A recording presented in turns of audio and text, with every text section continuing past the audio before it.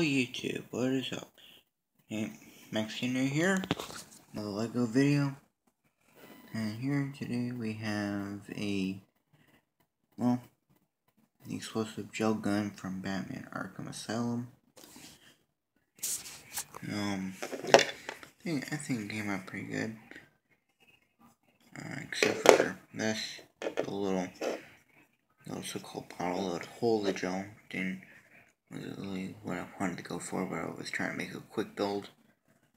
Nonetheless, I will make a tutorial later, possibly in the next video, and other versions of the explosive gel device from Batman Arkham Asylum, which I decided to play and I beat. Finished the game. It's really well done. I like how they handle it.